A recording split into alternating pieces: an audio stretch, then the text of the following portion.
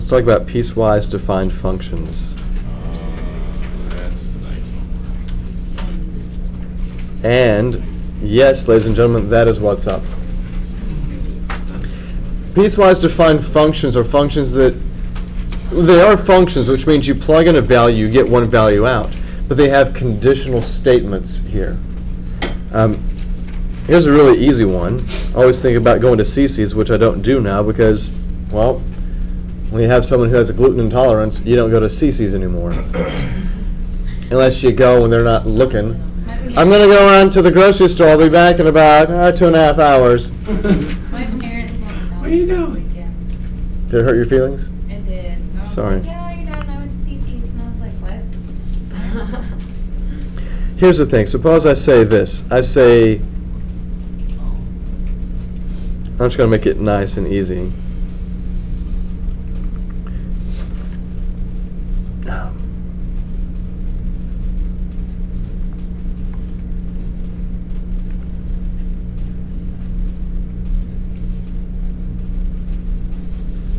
Here's an example of a piecewise-defined function. If we're talking about the cost based on, let's say, somebody's age. Have you ever been to a place where the cost is different depending on how old you are? Yeah. Yes. Yeah, so stupid. No. So this right here, it's 0 if x is less than 5. Does that make sense? You know, if you go to Cici's and, say your kid is less than 5 years old, they eat free, right? And then when they're between the ages of 5 and 12, maybe it's $5. And then once you hit 12, all of a sudden you're eating a lot more, so they charge you more, right?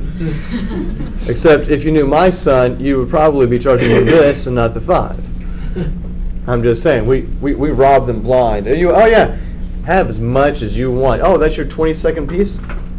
Got no problem with it. Make them feel the pain. But you understand that if you walk in, you don't pay two different prices, do you? You pay according to how this is set up. So when you look at the wall and it tells you those age restrictions and the prices, it's a piecewise-defined function. I want you to go to buffets, whether it's Golden Corral, Cici's, Double Dave's, whatever. We should take a field trip. Yes, let's take a field trip. Right now, let's go. Stop the video now. Let's go. Click. Oh my God, are you good? Cici's, get it. Get that breakfast morning. Yeah, I know. It's your perfect I know you would go, time. but I had car trouble. I didn't have breakfast, so let's go do it. Here. Come on. here's the thing. When you see that the price on the side, I want you to think about piecewise-defined functions from now on. That's what we'll be thinking. I will. Cici. You gotta be like, wait a minute. Okay, let's Yeah, see. the hell with the fried chicken and all the good food. Let's focus on a $2 difference. Let's see. My nephew is 11, so he's greater than or equal to 5 and less than 12. That means this is his price. Thank you. Piecewise-defined functions. Now, you could also set something up if you work an hourly job and you like getting overtime. You know what I'm talking about? Well, what do you mean? Your pay is based on the number of hours you work, right? Yeah. Woo-hoo. Suppose you get paid $25 an hour. Oh, I am living large. So that I get paid 25H, right? Cost per hour times number of hours worked, right? Now this is only going to be if your hours worked is what? 40 or less. Less than or equal to 40. What is it once you get to 40? Time and a half. So what would time and a half be for this one?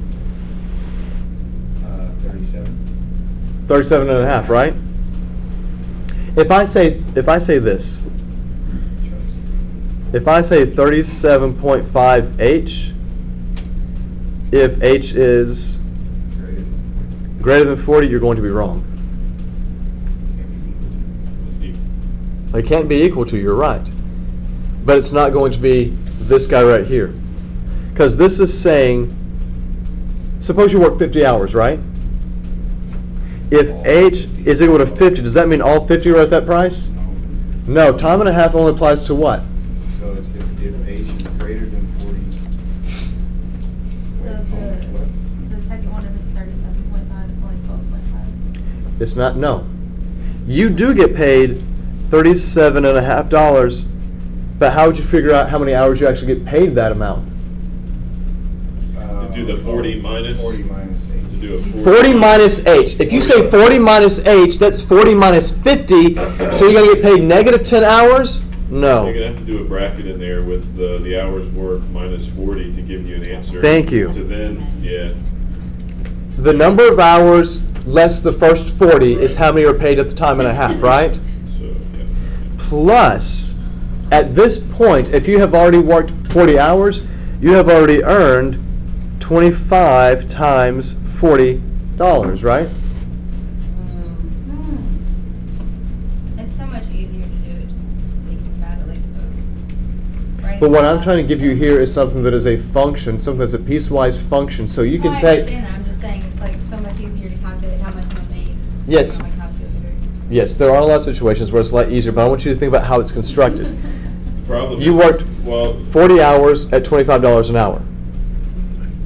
This represents the excess over 40 times the time and a half. What if H was less than, what if H was 30? Does that mean you get a negative number here? No, it just means that it would apply to the first piecewise 25H if. Right. that's 30. If H is 30, this guy doesn't even apply. If H is 30, you would use this guy because you look at the conditions. You use this guy when? When the hours worked are less than or equal to 40. When do you use this guy? credit. Greater. When you work more than 40 hours. Are you guys with me on that? You only plug it in one time.